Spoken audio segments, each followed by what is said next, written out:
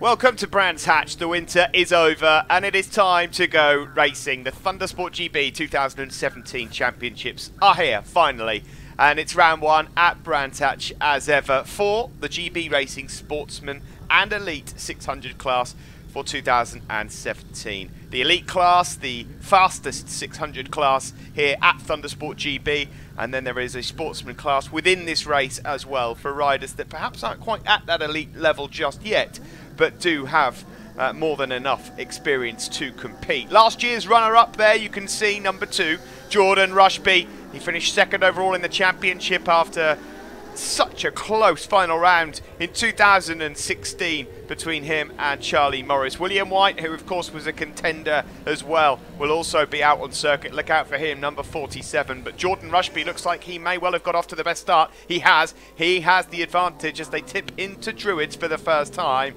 There are so many 600s as ever here with us for the opening round. You can see from the weather we have had some rain, few dry patches around here, but it's just that awkward sort of condition really, part wet, part dry, as the 600s all roar around this Brands Hatch Indy circuit. Second place there is William White, so the two men that were of course in the top 3 of the championship last year are all up there. That's number 48, Alex Lawries, in third place, a freshman rider from last year. Oh, and just behind him, unfortunately, it's not the best start for Matt Dawes, 108. Another former freshman rider who unfortunately, and a pre-national rider who has unfortunately just lost the rear end coming around to Clearway. So Alex Lawries is now in a comfortable, I suppose you could say, in the early stages, third place. There's Brendan Malander, another former pre-national 600 rider. Steve Day here, Thundersport Sid alongside me. It is Jordan Rushby from William White and Alex Lawries. Number 66 there, just going through your screen, was Dominic Petit from Cambridge, and number 28 there is Dan Parker from the Wirral. Just making a move there up the inside, a rather audacious attempt, but he's made it stick, is 111. It's Aaron Bradley, of course, who's moved up from the stock twin class. So he's having some fun on more power. There's Max Wadsworth as well from Halifax. Max has now been with Thundersport for a number of years. He's just drifted a little wide there and allowed number 7 through on him. That's Ryan Varley from Leeds on the GAB Racing Honda. Sid, we're back racing. I mentioned there's a lot of 600s. I've already seen the entry list for Donington Park, which is of course our next round, and I believe you've got 150 or over 150 entries, and that's just 600 riders alone. Yeah, that's absolutely ridiculous. Yes, somebody said to me the other month that 600s are dead. I don't think so. Come to Thundersport GB and you'll find something completely different. Absolutely brilliant racing. This is where it's at. It certainly is the Sportsman class for this year, of course within the elites, but perhaps no surprise really to see the likes of Jordan Rushby and William White up there at the sharp end. Sid, last year they were both at it, although I think it's fair to say they had some stiff competition. Despite the fact that Jordan Rushby was the runner-up of the championship, this is an impressive start, isn't it? In the damp conditions here at Brands Hatch, he obviously means business this season. Oh, yeah, Jordan had a year to forget last year. Did well to finish it and stay focused in a way. Just had so much bad luck. But him and his dad worked really, really hard over the winter, and he's come back with a vengeance, and he's got his head down, he's got his head in the right place, and you know very well, Steve, how important that is. Fastest rider on circuit during the early stages of this, funnily enough, and the lap times do fluctuate in conditions like this because you can see there is a dry line there, but we are in March and track temperatures are pretty cool. A 53 was just posted, a 53.194 from Michael Evans. Now in damp conditions, that ain't half bad. Here at Brands Hatch. The lap record still belongs to Matt Truelove from 2015. Unfortunately, somebody else has gone down there at Clearways, luckily up and running away. Who was that that's just gone down? I think that might have been Ryan Varley, actually, number 7, who's just gone down the road, who was making some excellent progress. So unfortunately, that's the end of his race.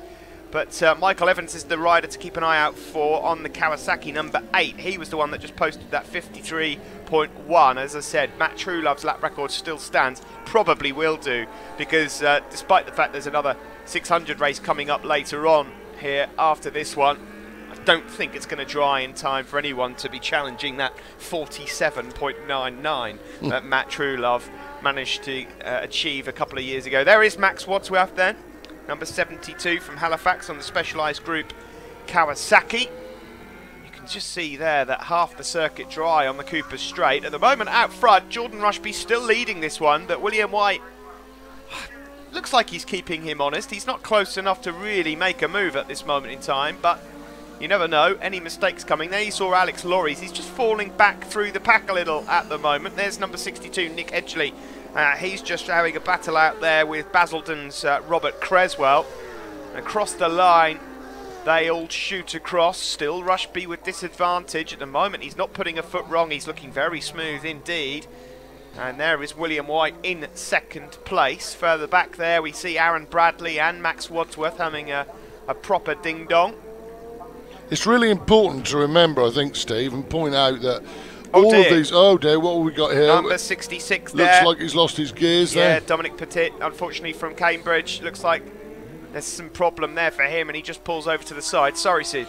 Yeah, but, you know, they're all going to be feeling their way around. I mean, as you say, you know, the conditions are not perfect.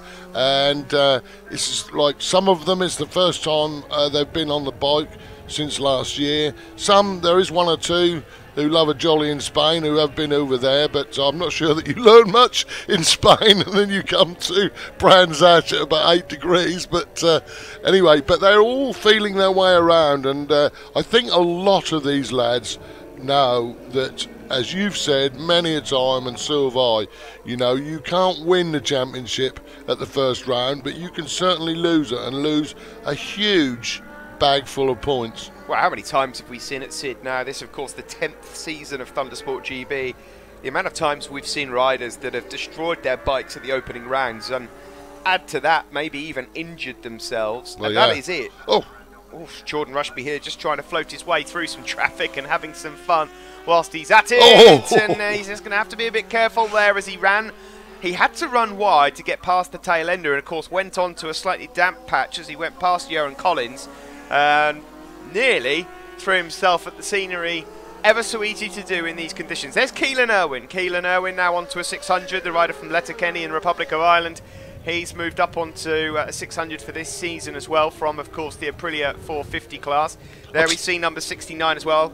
Well, that is him, in fact, Keelan Irwin. I'm just so surprised to see him in that colour scheme.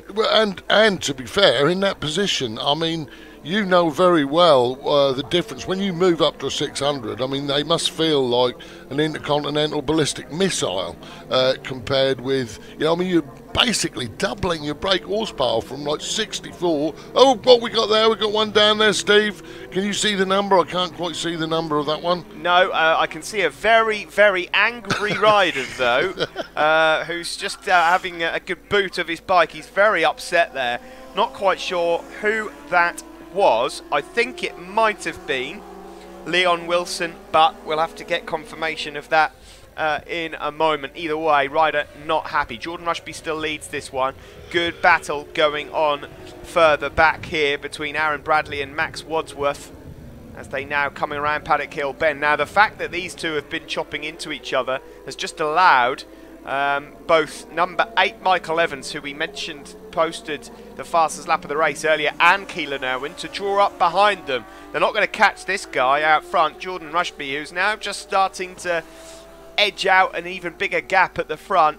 He's broken the resistance there of William White, who is in a safe second place, I think it's fair to say. But William White will know only too well that, you know what, 20 points, I think that will do. Well, as you say, I think that Jordan has broken them. I mean, there's absolutely brilliant showing from Jordan. He had a good day yesterday as well.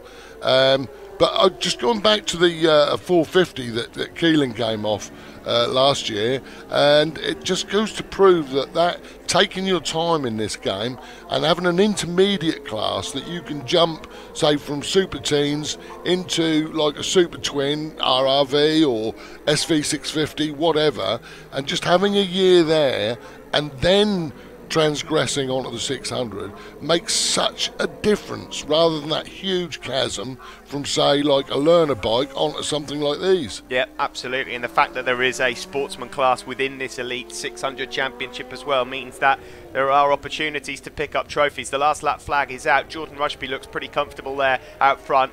Likewise, William White in second place. While Sid was just speaking there, we saw Michael Evans has now moved up into third place. There he is, number 8. This is quite a battle for third place. This is Aaron Bradley, who hangs it round the outside. That's a brilliant move from the rookie in the 600 class. Aaron Bradley is on it. They're all fighting here for third. What a fight we have here. Evans, Bradley, Max Wadsworth, Keelan Irwin. He's also in the mix. Max lost his front end there a bit. Did you see that? Yeah, and also Andy Dudgeon has come into the mix as well late on to play. There's Arnie Shelton. He's having fun with number 48, Alex Lorries. We've got John Dieterman in there as well. Number 18, of course, former, double Golden Era Superbike champion. But a man that finished the bridesmaid last time out in 2016 is going to be the bride for now. Across the line for the first race on TV day in 2017. Jordan Rushby wins it from William White. Both of them in brilliant form now. Who gets third in the background? Well, he's managed to pick up some time on the final lap. It is Michael Evans that takes third. He is, incidentally, the fastest of the Sportsman riders. Then it was Max Wadsworth. A really decent late charge there from Andrew Dudgeon as well, who's managed to get himself up into 6th place. Aaron Bradley there you saw was in 5th. That's not bad at all for his first outing in the Sportsman Elite 600 class. Top 3 then, Jordan Rushby, William White and Max Wadsworth in the Elite class, and Michael Evans fastest from Aaron Bradley and Dan Parker in the Sportsman. That's one race gone, still one to go. Tune in for race 2 in just a moment.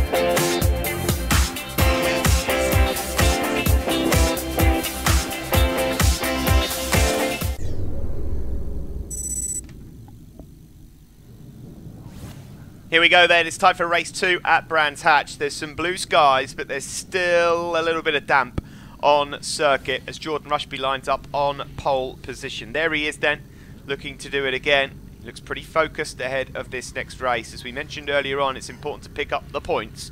He won't want to do anything too silly, but if he's in as decent form as we just saw a moment ago, then expect Jordan Rushby to be the man to beat here in race 2. Also keep an eye out for Michael Evans and Andy Dudgeon, because both riders in the latter stages of race 1 posted very fast times. Few bits of movement there on the grid as the lights go out, but hopefully they've all got across without making a jump start. They all now head down in towards turn 1, and Jordan Rushby once more, one of the most difficult turn 1s to face in all of racing across the world, but Jordan Rushby's done it well. Just in second place there is number 108, Matt Dawes. Now, I saw pictures on social media not so long ago of Matt getting himself all ready for the season, that gold and black bike looking so beautiful. Well, he's already thrown it up the road in race 1, and he'll be hoping that he doesn't do the same again. There's the Oasis Bar sponsorship of Keelan Irwin as the Irish rider looks to try and finish in the top 4 or 5 again. There's William White. William White, who's got the sticker still on the front of his tyre there. That always just makes me wince a little bit, I have to be honest. And someone's gone down already in race 1. Who is that at the sharp end that's just gone down into clearways? Yellow flags waving, and it's a red flag.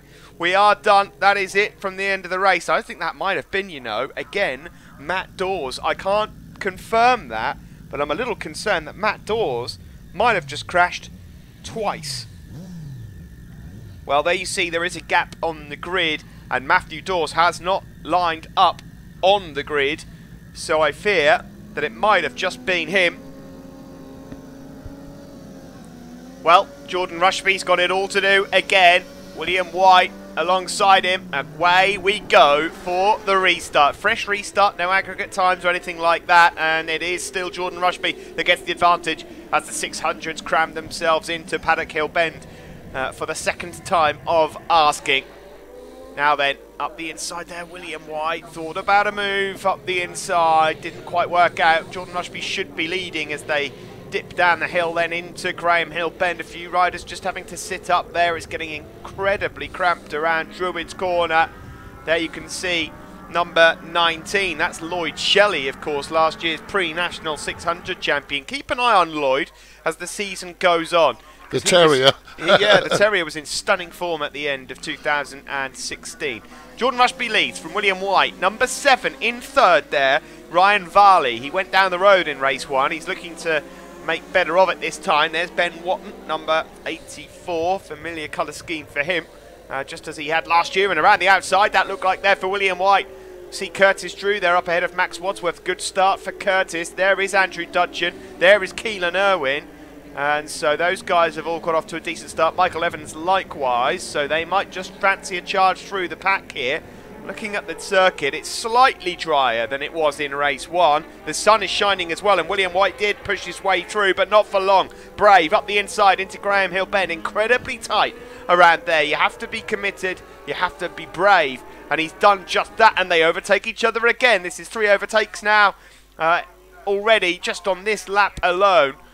William White makes his way back through to the front. This, of course, is going to allow the rest of the pack just to close in for now. That looks like Alex Lawries, who again has got off to a decent start. He's into third place, but William White this time will lead at the end of lap 1 of this restarted race from Jordan Rushby and Alex Lawries. In the background there in fourth is number 7. That's Ryan Varley. Then it's Curtis Drew. That's Max Wadsworth. Number 30 is Andrew Dudgeon.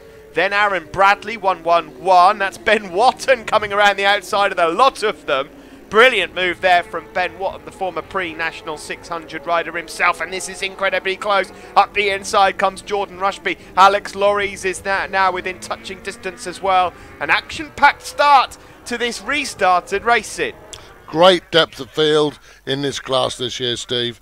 I'm really, really pleased as punch with it. I mean, when you look at the depth of field down here, the list of names is unbelievable. To the general public, they might not recognise them like they'll recognise like Cal Crutchlow or Tommy Sykes or whatever. But to those of us who are like involved with racing in the UK, these are all very, very fast guys. So this could be. I wouldn't like to put my money on anybody now. I mean, Jordan looks absolutely brilliant at the moment, but Will is keeping him honest, let's face it. And like you, I don't look... there's still tyres out there with the stickers on. I mean, in these conditions, there's not enough squirm to even wipe off the stickers, let alone give the grip to hang on to the track. No, well, William White has just for now dropped back a bit because Alex Lawries fancies a nibble now at Jordan Rushby. So he's moved up into second place. And Ryan Varley, number 7, you can just see him on that Honda 600, number 7, in fourth place. He looks like he might just fancy closing up on this group as well. And Alex Lawries now goes into the lead. A lovely outbraking manoeuvre into Paddock Hill Bend. Jordan Rushby's got some new company out front. Up towards Druids we go. A tight line there from Alex Lawries, and he's dubbed it. He's defending his line. He might have just gone in a bit too tight. He'll be so upset with himself. A rider with a lot of potential. Now he's going to have to wait for Donington Park, unfortunately. Alex Lawries, who'd just gone into the lead, unfortunately has thrown it away. That leaves Jordan Rushby then out front from William White, and in third place now Ryan Varley. Here is Jordan Rushby, who's looked very, very smooth. The same, unfortunately, couldn't be said just a moment ago for Alex Lawries, who's come up from the freshman class himself. He is, of course, the freshman champion of 2016, Alex Lawries. Well, at least he's up and he's walking away. Further back, you can see the battles going on for points, precious points at that. There is number 44. That's Robert Creswell. We saw him earlier in the season. These guys are all just inside the top 20. There's your race leader, though, number 2. And the change for second. Yes, it is. Varley is up into second. Andrew Dudgeon has got past Max Wadsworth. He's got past Curtis Drew. And the number 30 is closing in. Now, it says in the programme, and it might just say on the screens here, that he is on a Kawasaki. Doesn't look like one to me. That blue machine looks very much like a new GSX-R 600 Suzuki. That's definitely a JEXA. But to be fair, the producer will have got that from the programme, and you know we must impress on all the riders. They must give the right, the exact impression of what we've got to put in the programmes to Dave and Bernadette. He might have just changed that. I mean, I think he maybe looking at the colour of his leathers, it looked like he was a Quacker rider, doesn't he?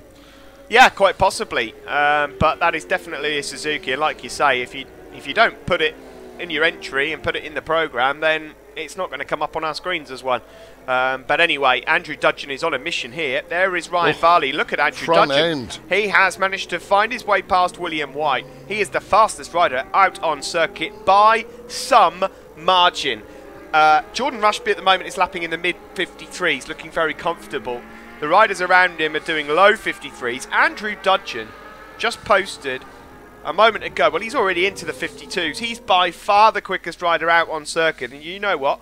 This gap up towards Jordan Rushby might not look so big anymore as they make their way around clearways. There is the battle further back for 5th, 6th and 7th. So across the line we go. Rushby it is that has the lead. Andrew Dudgeon now flying. There is Ryan Varley, number 7. He's now coming under attack as well. I'm just trying to keep an eye on William White. He just seems to be struggling to keep the pace at this moment in time, unlike this guy on the Suzuki. Andrew Dudgeon, the rider from the Isle of Man.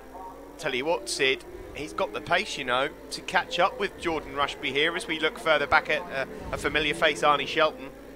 Yeah, I don't know whether Jordan's got the measure of him or not. I mean, who knows? The thing is that it's all about getting into a rhythm and getting used to these conditions, making sure that you stay on the dry line. It depends what traffic you come up against. Obviously, as you said, I mean, Alex Lorry's, he was, he's going to have a go, is he? No, yes he is. Yeah, and Jordan Rushby was comfortable, like you say, but perhaps just a little too comfortable.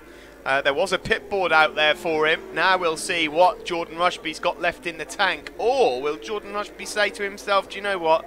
I've been here before. I finished runner-up last year. These points are precious. We'll wait and see, I guess, over the next few laps. There is Max Wadsworth just up behind Curtis Drew. These guys all just inside the top 10 at the moment. There's Aaron Bradley up ahead of 25, which is Matt Whelan. Another fastest lap for Dudgeon. He's in the mid-52s now. Around clearways we go. Number 30 then, Andrew Dudgeon, as they make their way onto the start-finish straight. I don't think Jordan Rushby's got an answer for him, to be honest. There is Keelan Irwin. He's pulling away, isn't he? I'm really surprised at that. But then you did mention that there was quite a distance between their lap times. So, you know, I mean, if Jordan's lapping a second a lap slower, that's quite a lot round here, isn't it? It is, and you have to sort of ask yourself again whether there's much point in Jordan Rushby doing too much in order to try and catch up with that. He'd have to really push the boat out here. He's had to grow up quick, Steve. I mean, he knows what DNFs mean after last year, I tell you. He really, really does know. But, you know, the only thing I'd say with Dudgeon, you know, I mean, like, could easily dump it. I mean, when, you know, Alex Lorry's was just about ready to tip into the 52s, he was big and brave, etc., etc., and then boom, down you go, and it's like good night Vienna, no points. Last lap flag is out, and Andrew Dudgeon has just cleared off. Jordan Rushby's waved the white flag and said, I'm just going to cruise home now, because of course he himself has got a bit of an advantage over number 8, Michael Evans. Further back there is Ben Watton, who's done very well to get himself up ahead of Keelan Irwin. Both Evans and Watton, by the way, are Sportsman riders. The next best Sportsman rider at the moment is Aaron Bradley. Keelan Irwin is set to find his way onto the elite podium at the moment. He's in 5th overall. But that is a massive result, Steve's 5th would be if he finishes the race. Well, we'll wait and see. There's only half a lap to go. Here is number 30, Andrew Dudgeon, on the Team Slick Performance Suzuki around clearways. Brilliant riding from him. He started a bit further back on the grid, but he has worked so hard, and that is a fantastic win. Number 30 wins it. That is it. Andrew Dudgeon takes the second race win here on TV Day in the Thundersport 600 Sportsman Elite class, sponsored by GB Racing. Jordan Rushby will leave here by the looks of things as a championship leader. And third place across the line was Michael Evans. It is Ben Watton that follows in fourth. Keelan Irwin is in fifth. So that's a brilliant result for the Irishman. And William White, having started so well, unfortunately in the end, just fell back on his triumph to sixth place in the end. The elite top three then, Andrew Dudgeon the winner from Jordan Rushby and Keelan Irwin, and in the sportsman class, Michael Evans the winner from Ben Watton and Aaron Bradley. Let's take a look now at those points, and there you see Jordan Rushby 20 clear of William White with Andrew Dudgeon in third. That win really helping lift himself up the table ahead of Michael Evans, Max Wadsworth and Brendan Mallender. And in the sportsman class, it is Michael Evans that has a 5-point lead. Bit closer this one, ahead of Aaron Bradley, Ben Watton, Matt Whelan, Alex Lorries and Ashley Milburn. Round 1 done and dusted. Let's hope we'll see more of these blue skies for round 2 when you join us next time at Donington Park. We'll see you then.